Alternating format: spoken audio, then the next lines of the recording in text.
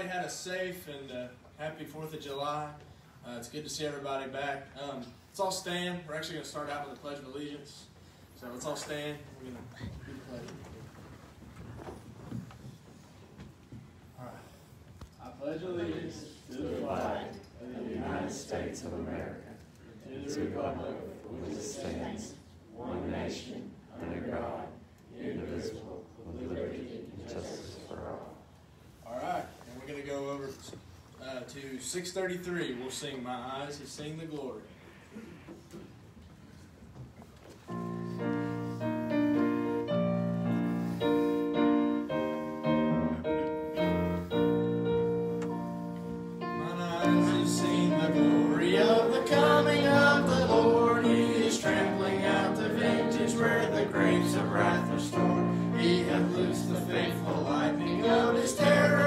Sword, his truth is marching on. Glory, glory, hallelujah.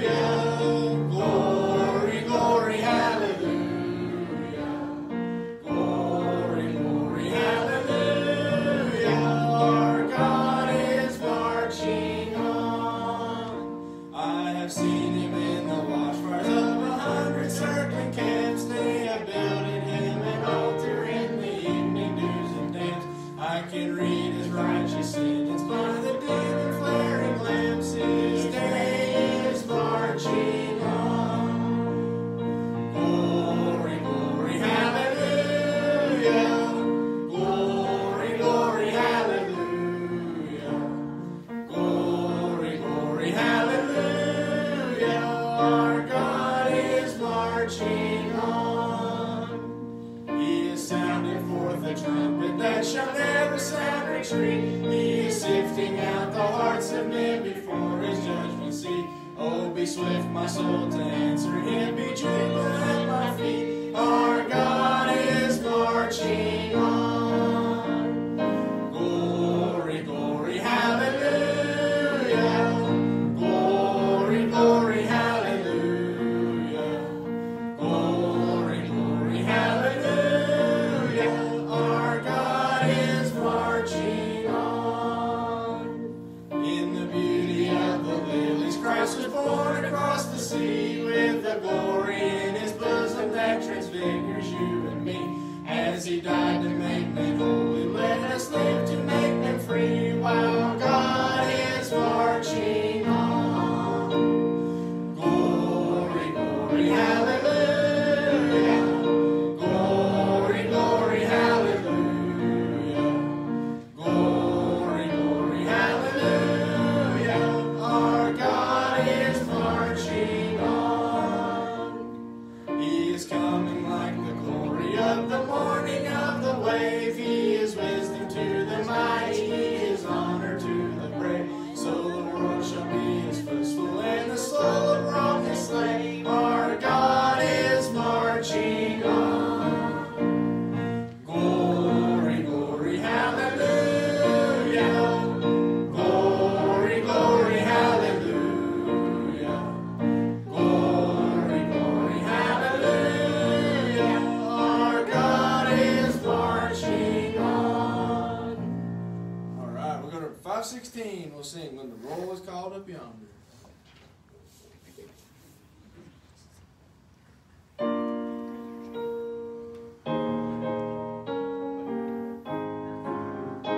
When the trumpet is sounded, time shall be no more. When the morning breaks eternal, bright and fair.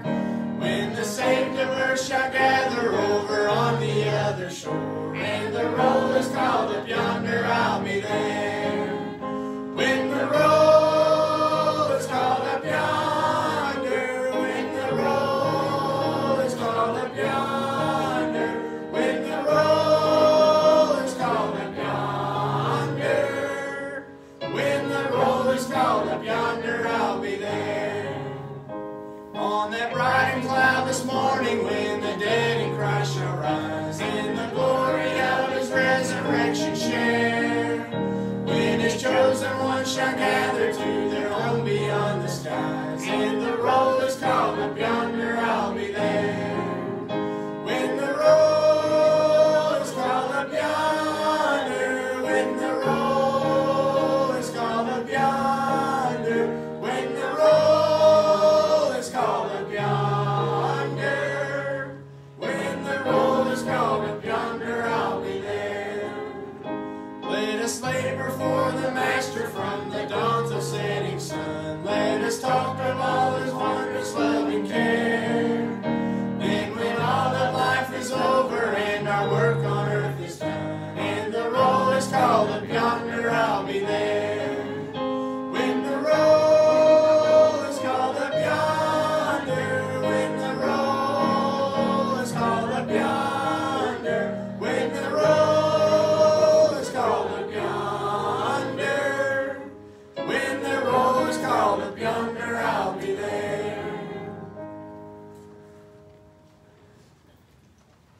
Good morning. You go ahead and be seated. I'm going to just be a second. Today, our pastor has sent me word this morning that he's already been to one service and preached at the campground that he's at. And he was getting ready to go to a big service with everybody. And but he's praying for you.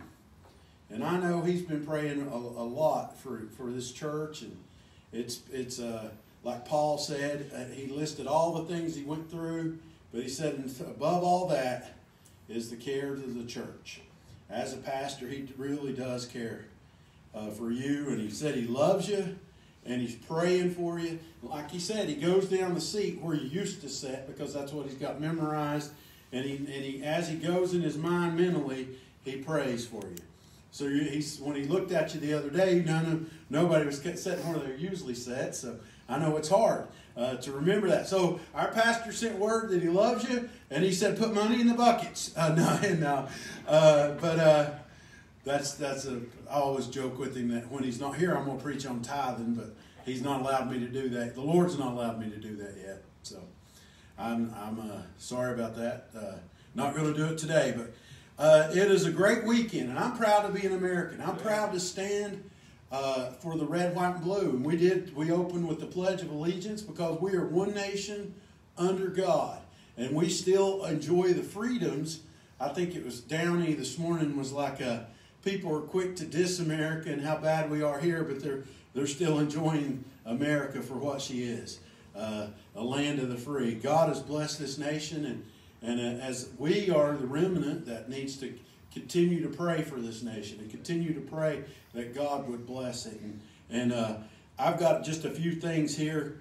The scripture is that I wanted to read this morning is actually, if the Son makes you free, then you are free indeed. And he said that when Israel was under Roman rule, where they could take a man and crucify him on a cross. When he said that, that's what he was getting ready to do at that very moment, be crucified for our sins.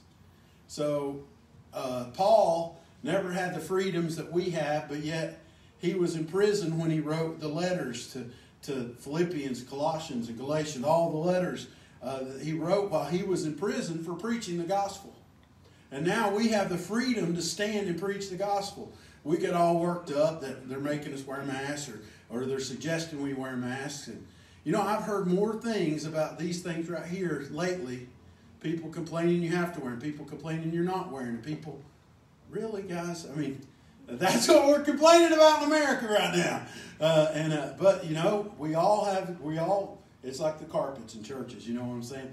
We all think one way or the other. But that's what we're dealing with in America. As if that's the issue that's really getting us upset in America, then we're living in a good place. We're living in a great place. God has blessed us. That I could stand up and preach the word. You could sit here and listen, and we could sing these songs and worship Him here today in spirit and in truth. I want to just say a few words here from this is church family. Thank you for the cards that you sent to me after my surgery. Thank you very, very much. They're very much appreciated. Love you, John Oxford. So those mean a lot. And when you send them, and I'm not as good as that as I need to be. I'm horrible at correspondence, but they do mean a lot. And I know I've been on the receiving end of those things, and it helps, the encouragement one to another. Church, we love you. And I could say that. Father God, we're gathered here this morning, and Lord, you know our hearts. You know where we stand, and right now where we're sitting, Father God. You know what is on our cares, and the cares of this world may be drowning out some of what you want us to hear, Father God. I pray that you fertilize our hearts right now with your love. God, that you just wrap your arms around us, Lord, that our hearts would be so receptive to what you would have us to say, the message you want us to receive, Lord. That we would be receptive to your Holy Spirit, Lord God, that He would have His way here in our lives, Lord. That we could put all the cares of this world behind us, Lord, and focus on you. Look unto your face, Lord, and just see that. And when we look unto that, Lord, all these things, Lord, when we seek you first, all these things, Lord God, will fade away, Lord. They're not as important as seeing you, Lord. I pray that you be glorified in this place, Lord. Be lifted up. And if there's one that's lost and doesn't know you in our midst, Lord God, that this very day be the day of salvation. We love you, Lord Jesus. In Jesus' name we pray. Amen. Thank you. Brother Chris? All right, let's all stand once again. We're going to go over to 406. We'll sing The Solid Rock.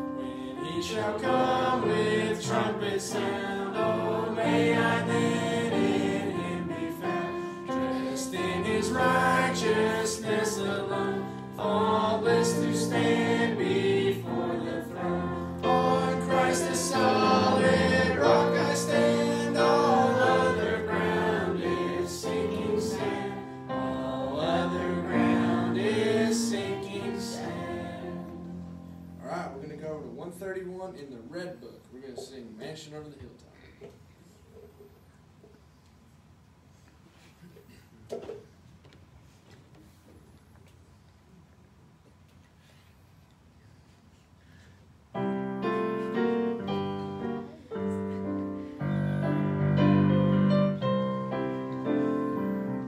I'm satisfied with just the cottage below. A little sin.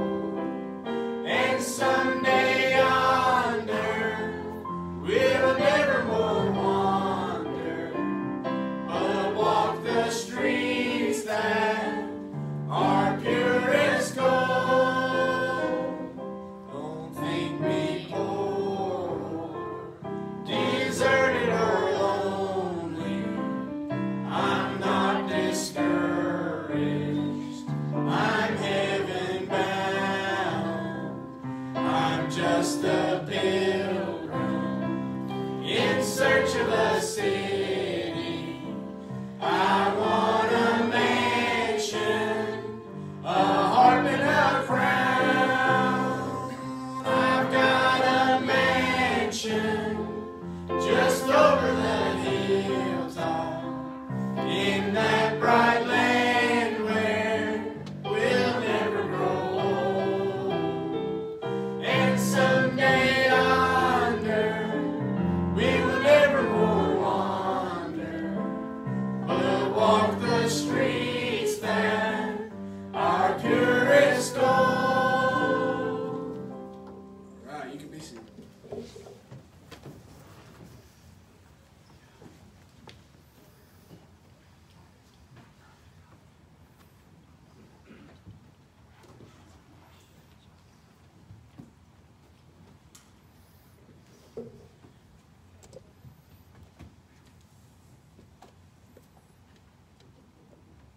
I'll come back to that. All right, number 3. We're going to be looking at something that I've studied out for a while and just want to feel like it's ready. 1 Thessalonians chapter 4 is where I'm going to begin today. And we've been hearing a lot about it in the news, even people talking just on Facebook. Is this the end? Are we here? Somebody said the other day we're already 70 weeks into the rapture or into the tribulation. And I said, no, we're not. We're not. But it does look more and more. I saw one Christian publisher or Christian speaker put that, is this kind of the reverse rapture of what's supposed to take place? But I want to talk just a little bit about the rapture of God's church. Our next event that is heading, that's the next thing on the calendar to be fulfilled. Now, when is it? Well, we're to always be ready. Matter of fact, Paul said be ready when he was here. So it could happen because, and we're going to look at any moment. We don't know the day or the hour, but we can know the seasons. And I talked a little bit, I guess on a Wednesday night, I brought a message that about is this the end times? And now I just want to kind of narrow in a little bit and look and talk about the rapture of the church. I've never actually preached on this.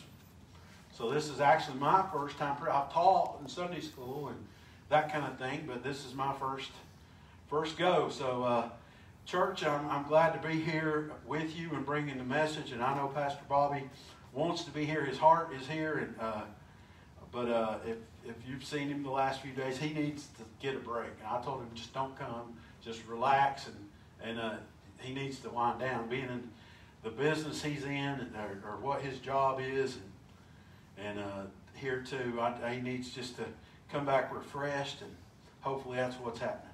But right here, if we get to have another service, because we may be having one in there, if you're left behind, the doors, you could get wherever you find my pants. There's keys in there. You could come and unlock the door. I hope no one's left in here. But you'll have at least the layout where we went, because I'm going to tell you right here. If you understand that, the rapture's occurred. There's key, and if you need in this building. But I'd say the people that are left behind won't want to come in here because they haven't yet. So 1 Thessalonians chapter 4, verse 13. Guys, this is one of those things, and I think Kayla's going to have this on the board here. And it's in verse number 13, it says, "But I would not have you to be ignorant, brethren." Paul says that a few times in his scripture. I don't want you to be ignorant about these things.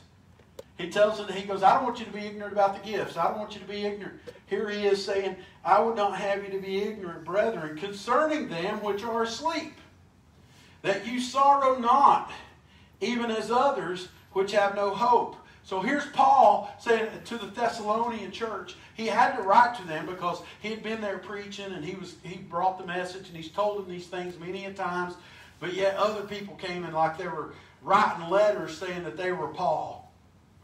And they were writing these letters of apostasy. And he's going to talk about that in just a second. Telling them that they've already missed the rapture. That would be disheartening. To think that you've already missed the rapture, that it's already occurred, and you missed it. Well, that's what he was writing to these people. And he's going to write 2 Thessalonians just about a couple of weeks later to go back and fix the things that other people said already happened. Jesus has already come back.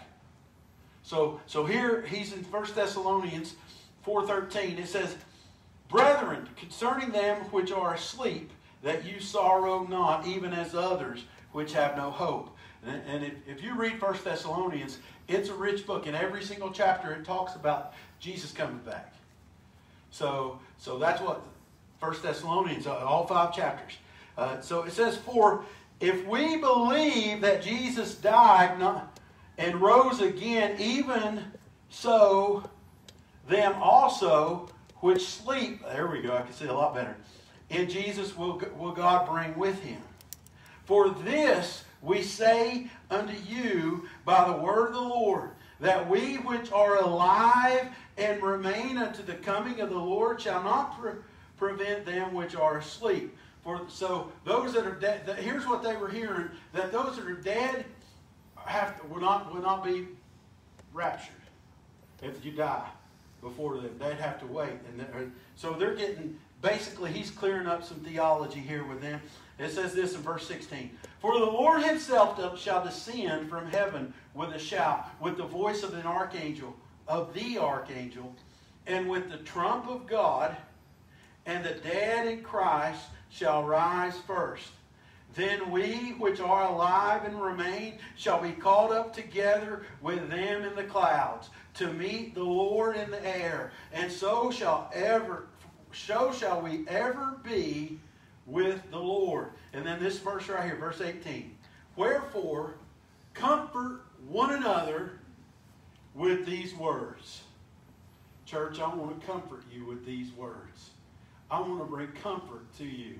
I heard a preacher say, what a preacher's job is to comfort the afflicted and afflict the comfortable. Sometimes in church we get too comfortable, and basically he's to prod or to take the hook and bring you back. And sometimes that's what we do. But I want to comfort you here this morning. The words that I say, my purpose is to bring comfort towards you. So comfort you one another with these things. And what does it say there? Let's go back and let's look here in verse 17.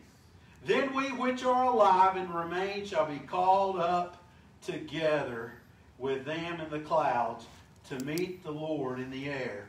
And so shall we ever be with the Lord." Now, unless you're reading a Latin translation, the word rapture is not mentioned anywhere in the Bible. But the Bible was in Latin at one point, and that's where the doctrine of rapture comes, because it's this verse right here. The called up, being caught up. Matter of fact, in 1 Corinthians chapter 15, we'll go there. I have it, and I just want to read real quick. 1 Corinthians chapter 15, verse 51. It says, "Behold, I show you a mystery. We shall not all sleep, but we shall be changed." Guys, I don't know, but that's actually a good verse to put in the nursery, because they're not all going to sleep and they shall be changed. So that we may have to do that, put that verse down there for them. But anyway, we're not all going to sleep. We're not all going to die. And praise the Lord. Glory be to God. I would love to be one of them. I would love for everyone in this room to not have to go that way, but it's, and we could very well, because the stage is set.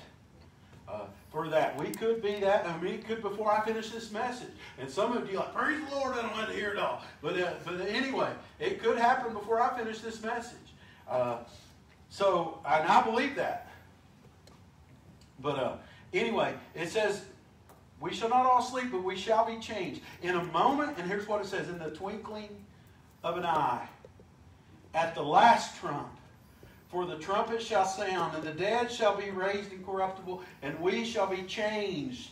For this corruptible must put on incorruption, and the mortal must put on immortality. But see, here's what it says. It says, and we shall be changed in the twinkling of an eye. John even writes about this when in chapter 14, when Jesus said, I go to prepare a place for you, and where I am, you may also be. He's going to come and get us. 2 Thessalonians was written just a few weeks after this. And I want to go to a verse here in 2 Thessalonians. Matter of fact, this is where I'm going to park just for a few minutes in 2 Thessalonians chapter 2. And there's a lot of things I could bring out this morning, and we could go weeks on just talking about the rapture if you really wanted to. But I'm going to cover just a few verses and just a few things to why I believe this. Why I think Scripture shows, and I know there's theologians that say otherwise, but I just can't, I'm not convinced, and this is what Pastor agrees the same way I do on this teaching, and I know there's probably some in this church that may differ, but I want to show you what God's Word says, and we can look and see and maybe show you why I think the rapture will occur before the tribulation. It's called a pre-tribulation rapture. Now, there's also a post-tribulation rapture that thinks that the church will go through the tribulation and then raptured out at the end. Then there's also a mid-tribulation rapture that it will happen in the middle. And there's also another rapture that occurs and it's also a mid-tribulation rapture as well. So they think those views are out there, okay? So I want to show you why Scripture points to a pre-tribulation rapture. And let's go to 2 Thessalonians chapter 2 and verse 1. And I want to look here just a second. It says, now we beseech you, brethren, by the coming of our Lord Jesus Christ, and by our gathering together unto him, that ye be not so shaken in mind, or be troubled, neither by the Spirit, nor by the word, nor by letter, as from us, as that day of Christ is at hand. Now, here, real quick, Kayla, I want you to show, this is one, now I was raised on King James, but King James actually doesn't have that right. You're like, huh? What? King James don't have it right? Coach Kidd, trust me, I would have been the first to object to that. But I want you to look at, can you pull up NIV right there? Now look at that. They said the coming of the Lord is at hand, but it says at the very end there, by letter, asserting that the day of the Lord has already come. Because that's a past tense use of the word there. And they said, don't think that the coming of the Lord has already come. You didn't miss the trip. You didn't miss the rapture. So here was a church that was sitting there thinking, oh no, we missed it. Jesus has came and we're done. They were thinking that he came and everything's over because they were going through the midst of persecution. They were being fed to the lions. They were being burned at the stake. Those kind of things were happening to this church, and they thought they had already missed it. This is the midst of the tribulation. They thought that they had already missed the coming of the Lord. So it goes on here. Go back to the King James. That's what I'll be reading here. It says, let no man deceive you by any means, for that day shall not come except there be a falling away first, and the man of sin be revealed, the son of perdition. So, okay, the rapture and then the coming of the Son of Man are two different things. You know that? The rapture is going to take place before the Antichrist. Now here's the thing. Look here. It says that there will be a falling away first. That falling away, some people even translate that that's pulling away of the church in the rapture, but I don't think that. It says, because it doesn't add up to the rest of Scripture. It says the falling of the way first. Now, if you look at the world, there's been a falling away from the truth. Matter of fact, if you look just at some of you in this church used to go to a public school that had prayer in school. How many of you remember prayer in school when you were in school? Look at that. A lot of hands right here. A lot of hands are raised. There used to be prayer in school. There used to be a posting of the Ten Commandments on the wall in every school. There used to be a posting on the Ten Commandments in courthouses. And my Meemaw was saved at school. She was led to the Lord, and they had school, and they had a revival at school. And in school. Right over here, she lived in Carter's Creek at Townsend. And that's just over the mountain there. And I know here, it was kind of the same kind of things. I don't know if you were, but she was saved at school, and she was telling me that story. But, you know, until 1962, which was a relatively short time, prayer was allowed in public schools. Matter of fact, that's why we started schools in America. And I want to talk just a second about that. We started schools to train people how to read the Bible. We started schools to train. Matter of fact, Harvard was started to train preachers to go out and preach the Word of God. Hard, a little different from that today, but that's what it was started for. There has been a falling away from God's Word, the falling away from the truth. Matter of fact, the Bible even says that people are willingly ignorant. He tells us not to be ignorant, brethren, but we're willingly ignorant. In America, the world is willingly ignorant. 1962, prayer was banned from school. 1980, the Ten Commandments were banned. They had to be taken down. And you know, there was no school shootings in the 1960s or before that. No massive school shootings occurred. After the Ten Commandments were taken down, they were like every other year. Now, so think about that, because now we had on the wall, thou shalt not kill, but that's taken down because it offends people. We're super sensitive. Now, I'm telling you, as Americans, so I'll probably be banned on Facebook because I'm saying these kind of things, but hey, that's okay. We'll watch it on YouTube. But listen, guys, we are in a time where we're post-Christian society. Even though 94% of Americans believe or say they believe in the Word of God, they say they believe in God, but it doesn't look like that. We're in a post-Bible society.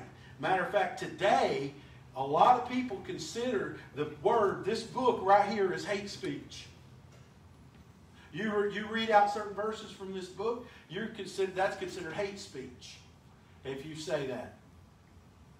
On college campuses and universities, this book is considered divisive, and you shouldn't say that because they think in what's called universalism. But there has been a dramatic rise in atheism around this world. So that's apostasy in the world, but guess what? There's also apostasy in the church. You go to other denominations and other churches. Matter of fact, Matthew chapter 25 talks about this. The 10 virgins. Anyway, the 10 virgins. And I'm going to say this. Half of them don't have the oil in their lamp when the Christ comes. They're identifying with the virgins. They're identifying with them. But when the bridegroom comes, they don't have the oil in their lamps. And what is the oil type of? It's a type of the Holy Spirit. So that means they're not genuine believers. They don't believe that Jesus is the Lord and Savior. They've not accepted Him as their Savior. They're not saved. So there's half of the church, what claims to be Christians. I would say, Jesus says it in Matthew 25, there's probably half that claim to be Christians that aren't saved. They identify, they park in the garage, but that don't make them a car. They sit in the church, but that don't make them a Christian. They identify with it, but they don't believe. They're not. And I can't judge and say there may be some in this room right now that haven't ever trusted Jesus as their Lord and Savior. There may be. The odds are there probably are some. I pray that there's not. But Matthew 25, 1 through 13, if you want to go back and read that, it gives a vivid description of what Christ said the end will be like. Many churches and denominations are rejecting the clear teachings of this book. Why? Because it offends people. They don't want to be that way. It's old and archaic, and we shouldn't go by it because we have adjusted. We are more advanced sociologically, and we can now get along with other people, and we should not adhere to the words of this book. Denominations are saying that about this book. They don't believe in the inerrancy of Scripture.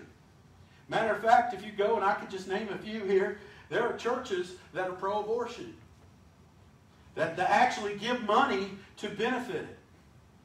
There are churches that are right now ordaining practicing homosexuals to be ministers, and they're pro-gay marriage. Even though this book, listen, and that's probably going to get me banned there, but that's okay. Even though this book right here says, hey, that's an abomination. Ultimately, what do you think about it? And I'm going to say this, that's taking God's first command, be fruitful and multiply, and say, no, we don't want that. And doing the opposite of what God has called us to be here on this earth. And you know what? The world said, hey, that's hate speech. You can't say that. There's people that don't believe in the inerrancy of Scripture, don't believe that there's an actual hell, and don't believe that there's a devil. They teach that from their pulpit. That doesn't happen here. Many believe in what I said, universalism. They think that there's many ways to get to God. There's other ways. Matter of fact, there's a lot of preaching from pulpits that says that all you got to do is be good. If you're good enough, you're going to go to heaven. From pulpits. Preachers are preaching that. So and if you look around this world, that is going on right now. Verse 5. Paul says, remember you not that when I was with you, I told you these things. And now you know what withholdeth that he might be revealed in his time. For the mystery of the iniquity doeth already work. Only he who now letteth will let until he be taken out of the way. He who now restrains, he who holds back, will until he be taken out of the way. Verse 8, and it says this. It says, and then shall the wicked be revealed, whom the Lord shall consume with the Spirit. What is that saying? Okay. The lawless one, the Antichrist, will be revealed when the one who restrains is taken away. Who is the one who restrains? And that, if you read commentaries, some people say, what's the government? Government's going to be, there's going to be an overthrow of government, lawlessness will prevail. That's talking more than that. It's talking about, I'll go into it. I'm not going to tell you all the others. It's the Holy Spirit. The Holy Spirit is restraining. And how's the Holy Spirit doing it? Through His church. The Holy Spirit indwells believers. When every believer is taken off the planet Earth, there's no one here that's going to say, here's what the Bible says. Nobody's going to stand here and be a light in the darkness anymore until the 144,000 Jews are sent out. When the Holy Spirit is removed, then evil will have its way. The Holy Spirit is holding things back. He is the restrainer. So, that's what we see. So the rapture will occur when God removes His church. And evil will have his way. So people's asked me, who do you think, Coach Kidd, who do you think the Antichrist is? Who do you think the Antichrist is? I have no idea. I mean, there's a lot of good candidates out there, but I don't know. I mean, I really don't know. So, I mean, I don't think as a church, he comes on the scene, we would be like, that's him. That's the Antichrist. We would know. He says, but it would even be possible to see that even the very elect, we could be deceived, but we're not going to be here. So we're not going to be deceived. But if we were here, we'd be like, that's him. Don't fall for it, guys. That's what we would be doing. Now, Luke 17:26 gives us a little insight. Jesus tells us what it's going to be like. And I'm just going to read just real quick. In Luke 17, verse 26. Kayla's got these quicker than me. It says, and as it was in the days of Noah, so shall it also be in the days of the Son of Man. They did eat and they did drink. They married wives. They were given into marriage until the day that Noah entered into the ark, and the food came and destroyed and the flood came. The food did come, but it was on there before. The flood came and destroyed them all. Likewise, also as it was in the days of Lot, they did eat and they drink and they bought, they sold, they planted, and they builded. But the same day that Lot went out of Sodom, it rained fire and brimstone from heaven and destroyed them all. Even thus shall it be the day when the Son of Man is revealed. Now, what is that saying? Coach Kidd, should we buy guns and get ready, build us a bunker? No. Here's what I'm going to tell you to do. Do exactly as you've been doing, but looking for the coming of the Lord. Because, you know what? They didn't go and build a, Noah built an ark, but our ark is in Christ. He is our ark. He's going to, in Him, we are safe. So basically, it's business as usual. Business as usual. And it goes on, and it says this, it says in verse 31, it says, in that day, he which shall be upon the housetop, and his stuff is in the house, let him not go down to take it away. And he that is in the field, let him likewise not return back. Remember Lot's wife. Three words there. Remember Lot's wife. If you don't know the story about Lot, Sodom and Gomorrah was destroyed. The angel came and took them out, grabbed them. Another picture of the rapture. Grabbed them and saved their lives. But Lot's wife lingered. Her heart was still with her stuff. So she looked back, and when she looked back, she was turned to a pillar of salt. He's telling us, don't long for your stuff. Don't love earth so much that you're going to miss it. Where your treasure is, there your heart will be also. Well, Lot's wife's treasure, don't give her name, but it was back in Sodom.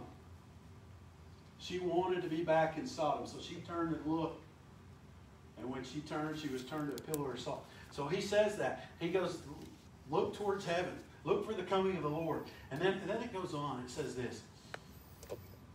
Whosoever shall seek to save his life shall lose it. And whosoever shall lose his life shall preserve it. I tell you that in that night there shall be two in bed. The one shall be taken and the other shall be left. Two women shall be grinding together, or by the microwave.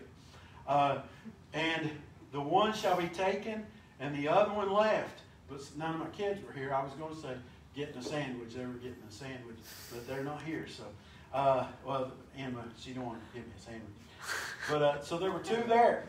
One got a sandwich and the other one was left. So, and it says, two men shall be in the field. The one shall be taken and the other left. And they answered and said unto him, where, Lord?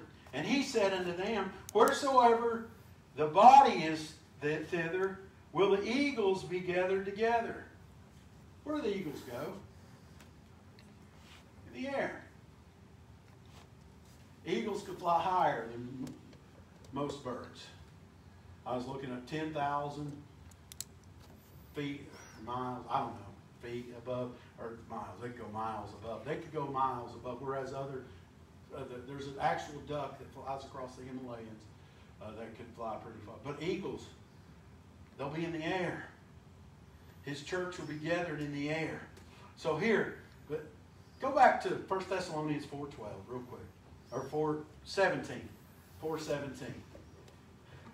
See, she's quicker. My handwriting doesn't look good, guys. It says, then we which are alive and remain shall be caught up together with them in the clouds to meet in the air. And so shall we ever be with the Lord. Now, look at that next verse. Verse 18, one more time. I like this because, wherefore comfort ye one another with these words. You tell me otherwise, but I think a pre-tribulation rapture is the only one that will fit with this verse right here. Wherefore comfort you one another with these words. Encouragement only makes sense with the pre-tribulation rapture. Because, think about this. Could you imagine in one of these other views, you're going to go through a judgment that will kill 1/3 of all mankind. At the end of the tribulation, there will be no economy. Billions and billions of people will be dead.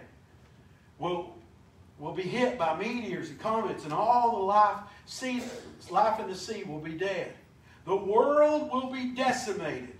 Therefore, comfort you one another with these words.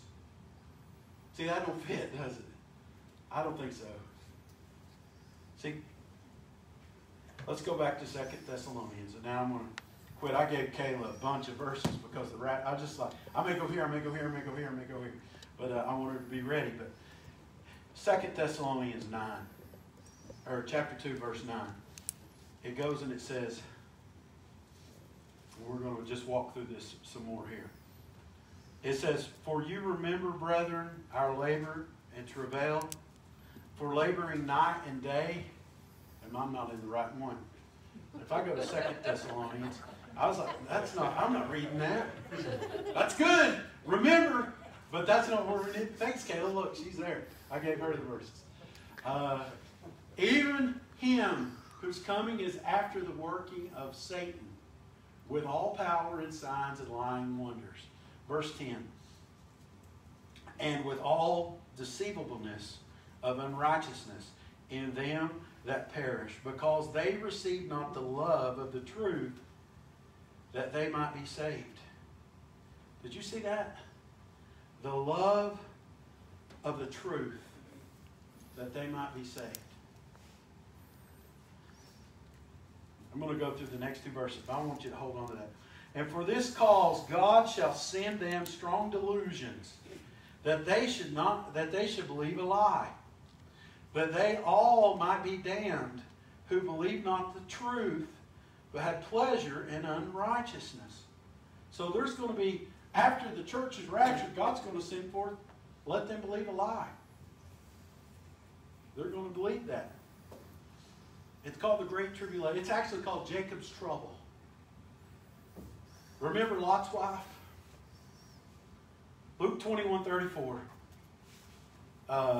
In Luke 21, verse 34, and I do have it this time, it says, and take heed to yourselves, lest at any time your hearts be overcharged with suffering and drunkenness and cares of this life, and so that day comes upon you unawares. Remember Lot's wife. So that day could come upon you unaware. Don't be overcharged with suffering and drunkenness and the cares of this life. Look at verse 35. For as a snare shall it come upon all them that dwell on the face of the earth, the whole earth. Verse 36. Watch you therefore, and pray always that you may be accounted worthy to escape all these things that shall come to pass, and to stand before the Son of Man. And I've been told this because I believe in the pre-tribulation, that I just want to escape. I'm an escapist. I'm not a true Marine. Get down and live through it. Let's go. We're going to fight. We're going to be. I think we're going to hope to escape. I don't think you want to stand through the tribulation and live through it. I think, as a matter of fact, it's called a snare here. That's a trap that's set. God wouldn't set, we experience the tribulation and the troubles of this world, the tribulation and the troubles of Satan. And now you're going to experience the wrath of God. No, we're not here for his wrath. I believe we are an escapist. It says that you may be counted worthy. Pray always that you may be accounted worthy. How are you worthy? By doing good? No, we're accounted worthy by believing on the Son, believing on the one whom he has sent. That's how we're worthy. Amen. Worthy is the Lamb that was slain. We're worthy because we're in him. We can only be accounted because his righteousness was given to us. It's in our account. So when we go to draw from our bank, His righteousness is there. We had an empty bank account. So we're drawing on His righteousness. So 2 Thessalonians 2:10. And I know I was just there, but 2 Thessalonians 2:10. Read that one more time. Kayla, if you can pull that up. I've got so many tabs. It says, and with all deceivableness of unrighteousness in them that perish, because they receive not the love of the truth, that they might be saved. The love of the truth. See, I try to be as compassionate and as gracious as I can. But I don't want to sacrifice this word right here. Jesus was full of grace and truth. Do you know, I've heard it said that truth without grace is like going to surgery without any anesthesia. That's going to hurt. But they're helping you, right? But it's going to hurt. Grace without truth is like having a bottle of medicine with no medicine in it. Help you. You have to have the truth. But we also need to be gracious. We also need to love. Receive not the love of the truth, that they might be saved. We can't be like Peter and take out our sword and start chopping off ears. Which you see, as a matter of fact, I follow friends that believe different than me, but they were holding up and they said, way to go, evangelicals. Somebody is holding up and had a list of people that are going to die and go to hell. That's the sign they're holding up. That's not the message that God came to send to the world, even though that is the truth of it is in the Word, but that's not with love. Love of the truth. But don't give up God's truth so that people are going to feel better about themselves. We should never do that. Now I'm going to hit you real quick, and if Kayla wants to pull some things up. 6 reasons I believe in a tribulation rapture. These will be quick. The first one will probably be the longest, but these will be quick. And I think if we could write these down, that would be good. If not, just remember them, because I know some of you remembered a lot of good things. But this is Daniel writes about the 70 weeks. You see, the tribulation focuses on the nation of Israel, and the unbelieving nations, not the church. Daniel chapter 9, verse 25 talks about this. In Daniel 9:25 talks about Daniel's 70 weeks. Daniel 9 is a prophetic timetable for Israel. The first 69 weeks, which is 483 years, were from the issuing of the decree to restore and rebuild the temple all the way until the Messiah comes.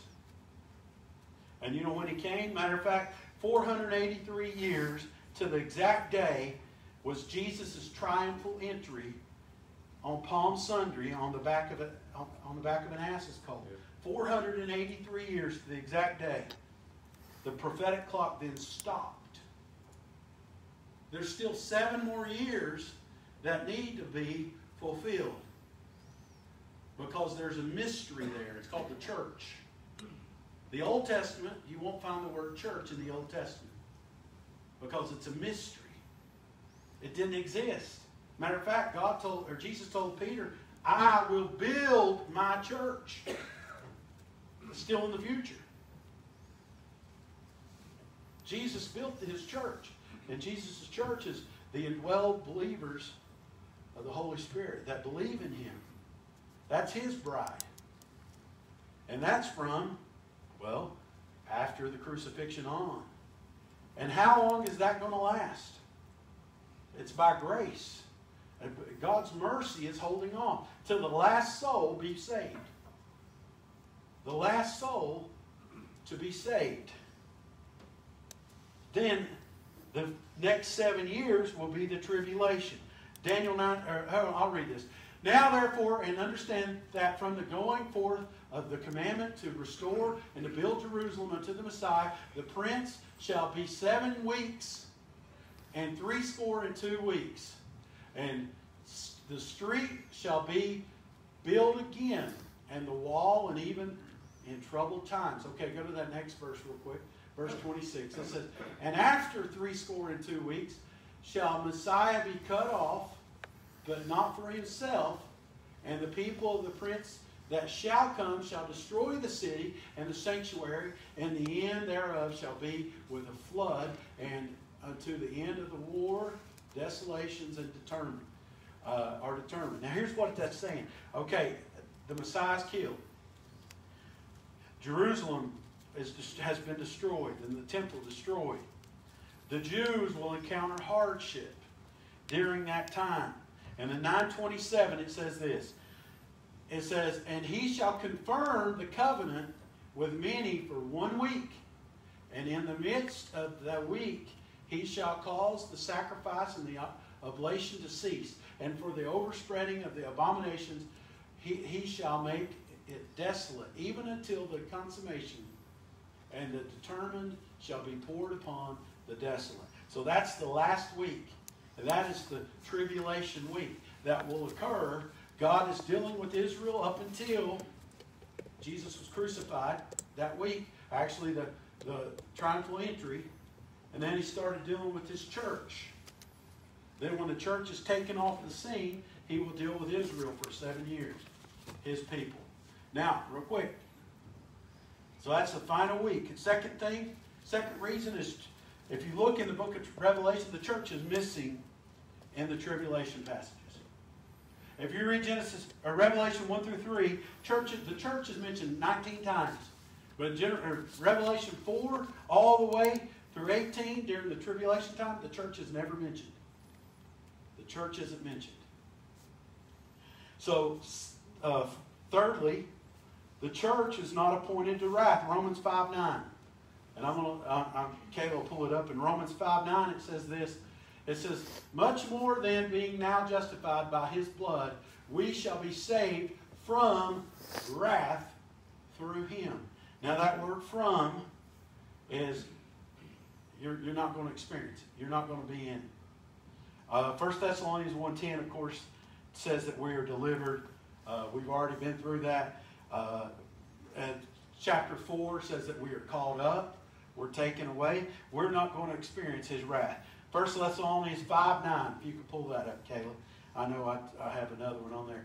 1 Thessalonians 5:9 says, for God hath not appointed us to wrath, but to obtain salvation by our Lord Jesus Christ.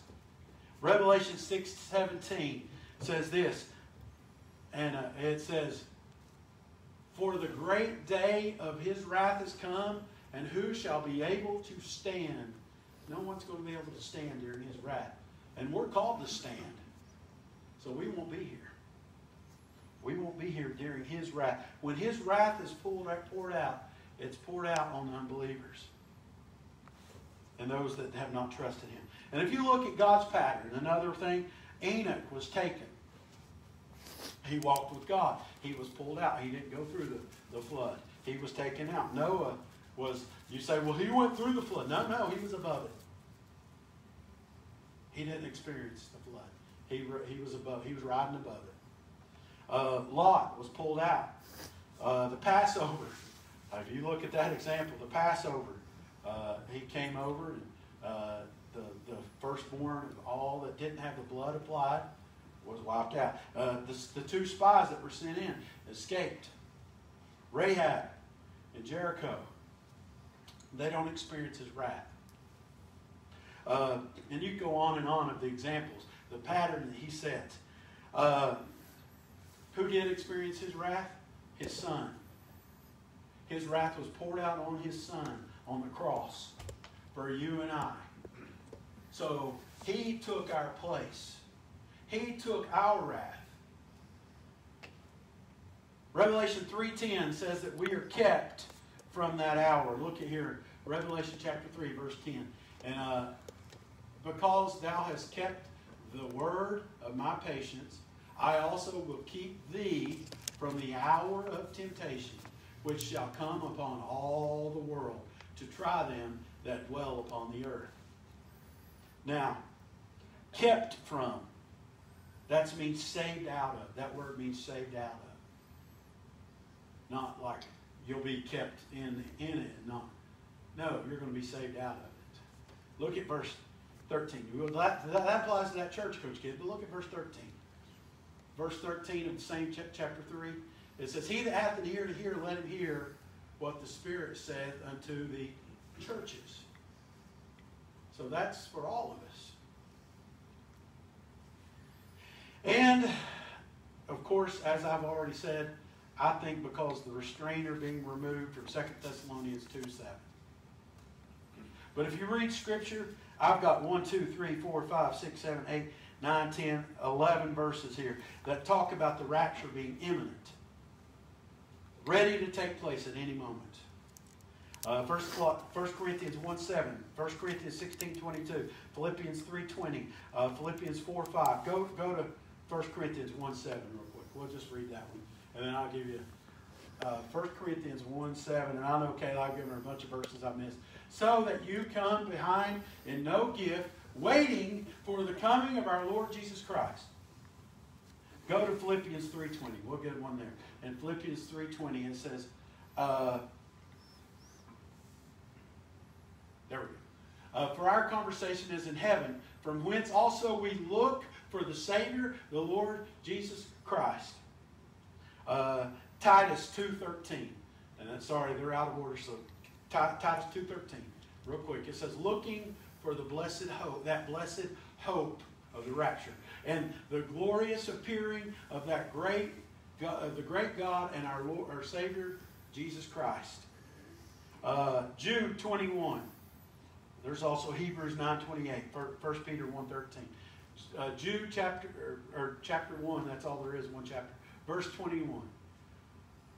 Jude 21. It says, keep yourselves in the love of God, looking for the mercy of our Lord Jesus Christ unto eternal life. There, and all those scriptures, every single one of them is looking, ready for that to take place. His imminent return. Now here's the thing. If it was any one of those other times, he would have said, okay, once this occurs, you've got 7 years. We're supposed to be looking for him to come in any moment. In the twinkling of an eye. Imminent return only fits with pre-tribulation. Because it's not imminent at that point. It could happen it could happen in 7 years or 3.5 years. But he says at any moment. Church, I ask you, if you're here today, do you know that you're ready to go? Or can you be counted worthy? Have you trusted Jesus as your Lord and Savior? Maybe you just identify with us because you like to come and sit in here. Hey, that's good. I love you all. I do love to come and sit down with you, but I want what you've got if I didn't have it. Because you can know without a shadow of a doubt that you know Jesus is your Lord and Savior. I'm going to, Kayla, if you could play something quietly here. Keep yourselves in the love of God. That's what he tells us to do. Looking for the mercy. His mercy would be that he would pull us out. For that eternal life. His mercy, his wrath is not poured out on us. We may feel like what we're going through is wrath. It's not. It's nowhere near it. But as we're getting closer, you know, as the spiral goes a little faster, we're getting more and more things that are occurring, getting us ready. There's so much I wanted to talk on, but God didn't give me the liberty. But I do know this. He may one day, if I get another chance to stand and preach before he comes. Could it happen this week? Yeah, it could. Am I going to say it is? No, I'm not. It could still be a few years down the road. But I know this. Everything is in order that it looks like it could go right now, this day.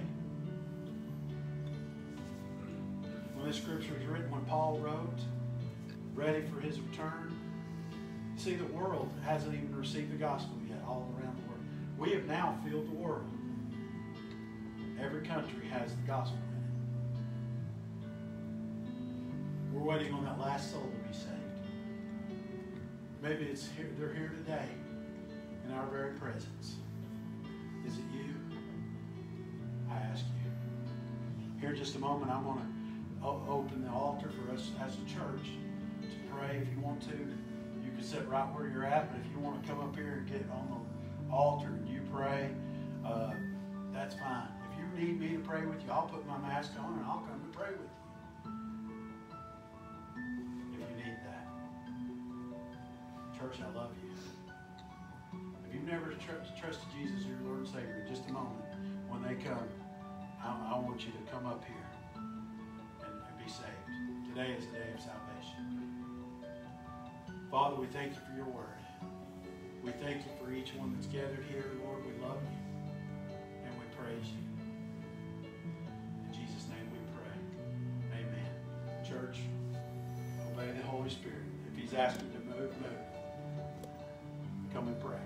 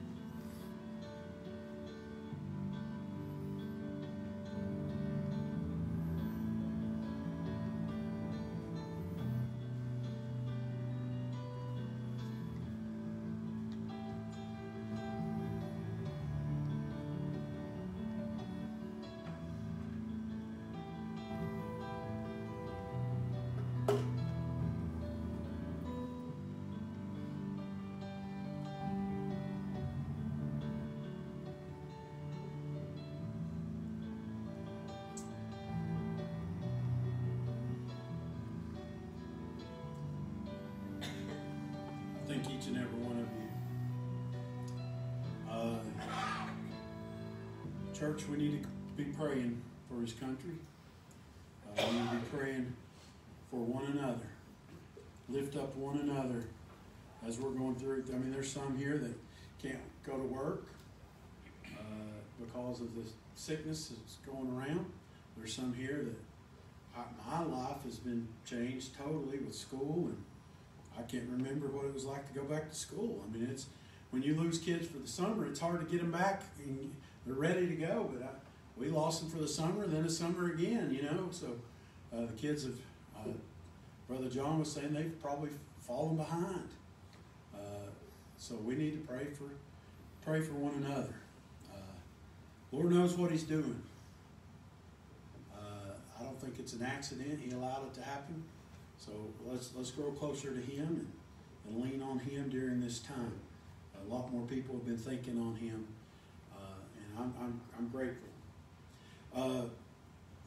God's word says, everyone that hath breath, praise the Lord. And we're going to close out on 3. If you would, stand where you're at.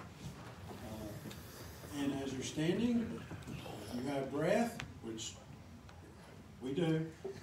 That's why we're saving it here. We're going to say praise the Lord on 3. 1, 2, 3. Praise the Lord. You're dismissed. Usually we shake hands and love on each other, but